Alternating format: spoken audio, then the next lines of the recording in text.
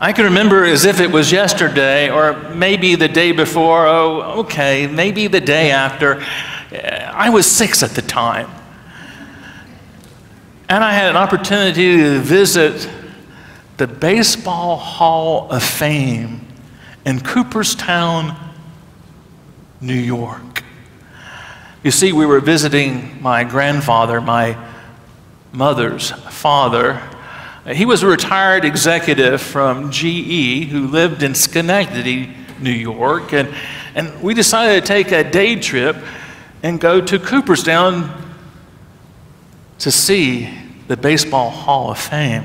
I can remember seeing the bust of Babe Ruth and Ty Cobb and Mickey Mantle. I, at the time, was a Baltimore Orioles fan. And my childhood heroes were Brooks Robinson, who played a mean third base. He was a human vacuum cleaner. And Mark Belanger, who played shortstop. And Boog Powell, who played first base. Frank Robinson, who played right field. Paul Blair, who played center field. And who could forget Dave McNally, the left-hander? And who can forget Jim Palmer, the right-hander? All of these later would enter the Cooperstown Baseball Hall of Fame and have their busts along the sides of Babe Ruth, Ty Cobb, and Mickey Mantle. I only mention this because Hebrews chapter 11 is really the roll call or the Hall of Fame of faith. Let's take a closer look at this criteria to enter the Hebrew Hall of Fame. It begins at verse 1. When the writer gives us the definition of faith, he says, faith is the assurance of things hoped for and the conviction of things not seen. A better translation of the Greek word hypostasis is reality. So it should read, faith is the realization of things hoped for and the conviction of things not seen.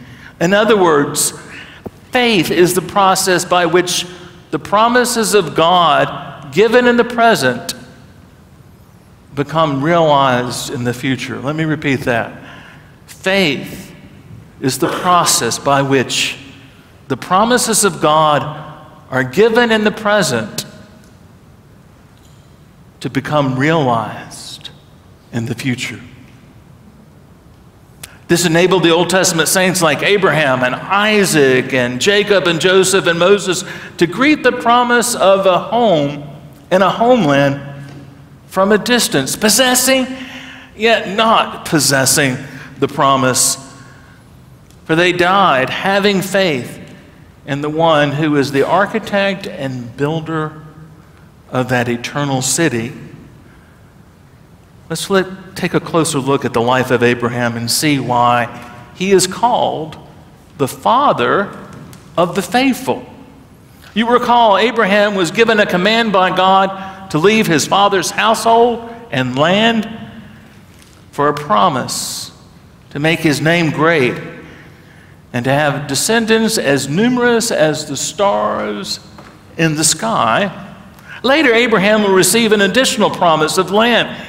When his foot falls on the land of Canaan, Abraham will sojourn across the land of Canaan in tents, while the inhabitants live in cities. He will even buy a plot of land, the very land God has promised to give him, to bury his wife Sarah. And yet, Abraham's faith never wavered in the one who calls things that are not as though they are. And it comes to pass. This was never more important in the command to offer up his son, his only son, on Mount Moriah. Isaac will ask Abraham, I see the altar, I see the wood, I see the knife. Where is the lamb? Abraham will respond in faith and say, God will provide. And he did. No doubt Abraham's faith was put to the test as every last person in the Hebrew Hall of Fame, faith was put to the test. You see, it's not enough to believe in the promises of God. One must be willing to stake one's life on the promises of God. As this next story will illustrate, he was a famous tightrope walker, and he walked across Niagara Falls. He did it in the presence of the King of England, King George. He walked across and came back to the Canadian side and said to the king, "Do you believe I can take this wheelbarrow across and come back?" And the King of England said, "Yes." And so he did. And then he asked the king, "Do you believe I can take an individual in this wheelbarrow across the Niagara Falls?" And the King of England said, "Yes." And the tightrope walker says, "Get in." Excuse me. And the king said, "No. I value my life too much." You see, those who are in the Hebrews Hall of Fame not only believe in the promises of God, they're willing to stake their life on the promises of God because they believe God is a rewarder of those who seek him, because they believe in a better place, not in a physical promised land, but in the eternal city whose builder and architect is God Almighty. Excuse me, I'm having trouble with my voice this morning. And so the writer goes on to mention other people in the Hebrew Hall of Fame, and then he says people that we don't even know about yet still overcame great odds, who endured persecution, who were tortured, and some even died for the faith. And yet, all of them were waiting for that day when God's promises would come true.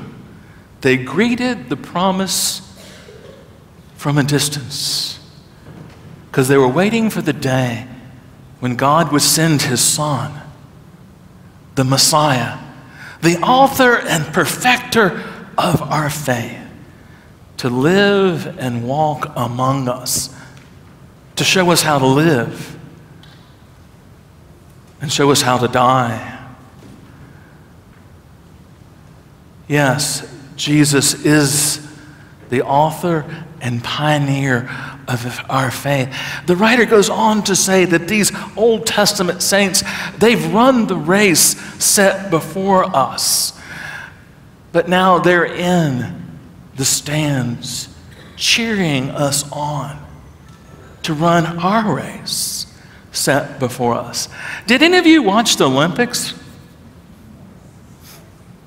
I watched the Olympics last night, and I was watching the swimming, and I watched the Americans, the men's swimming team and the female swimming team, and we were hoping that they would win, and we were cheering them on to victory. They didn't quite make it. They came in second, but it was fun to watch, and congratulations to the Australians.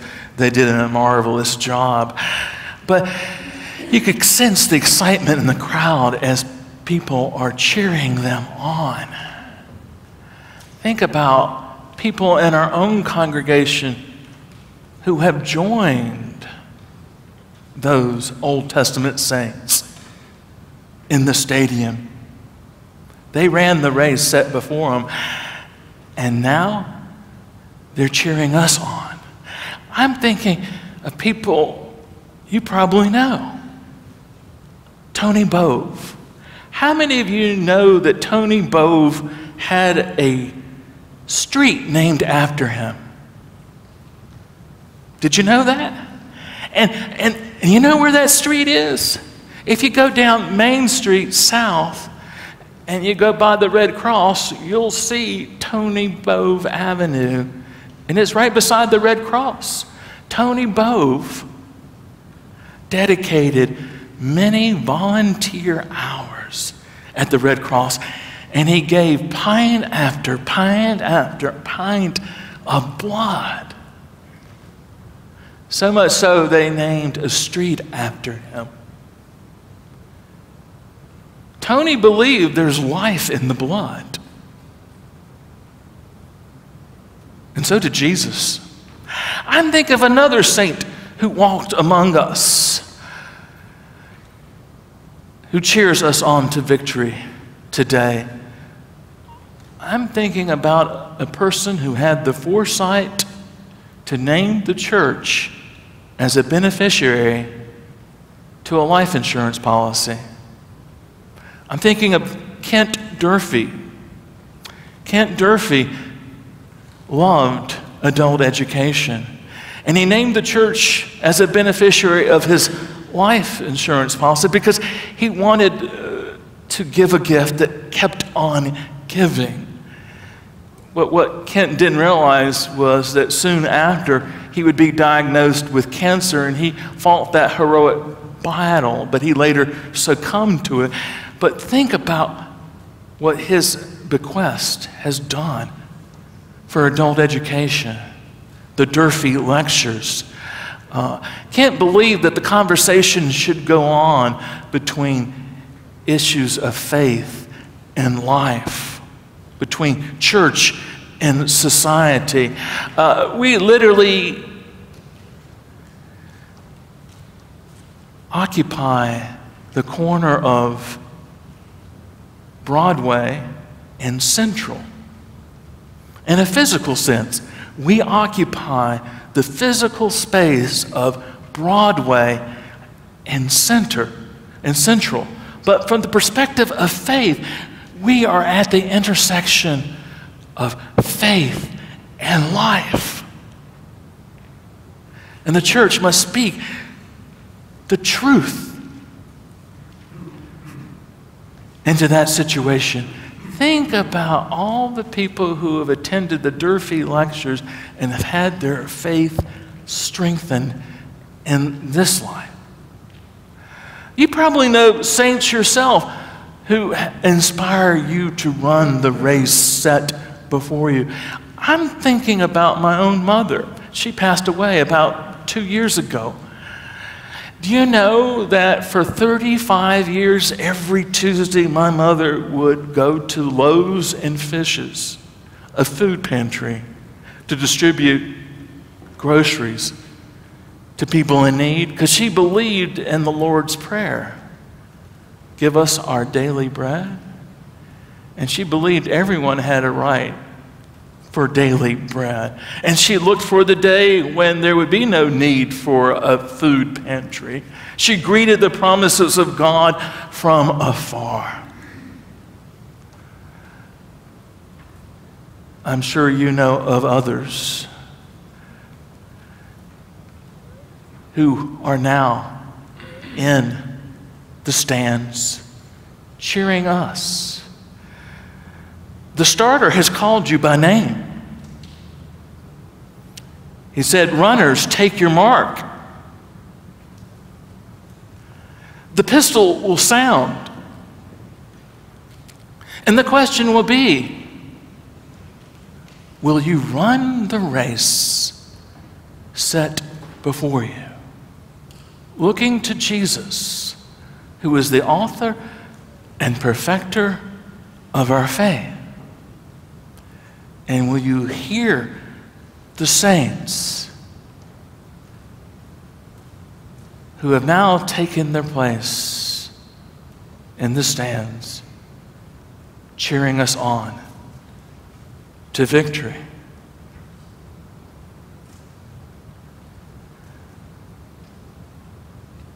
I myself can't wait to visit another Hall of Fame. Not on earth, of course, but in heaven. And the question is, will I see you there? I pray so. Nothing would give me greater joy than for you to run the race in such a way that your life inspires others to live for God, to live for what God loves, for you to be connected to the life source that gives our life meaning and everyone's life. Jesus came that we might have life and have it abundantly. Let us embrace that life to the fullest today. In the name of the Father, and the Son, and the Holy Spirit. Amen.